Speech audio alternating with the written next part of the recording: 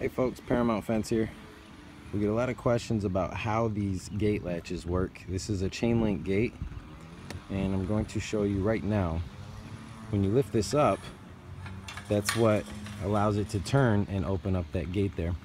What happens is, whenever you close it, you want this lever here to drop down in this slot, and that's what will hold the gate shut.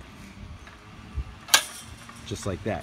You can lock it by putting a lock right through there, which will prevent someone from being able to pull it up and open, and that's also what prevents the gate from opening.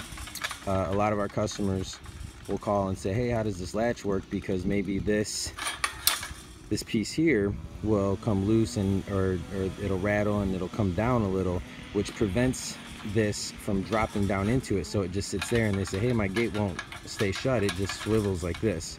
And so all you need to do is adjust this bolt right here, slide this piece back up, and then your gate will pull shut just like that.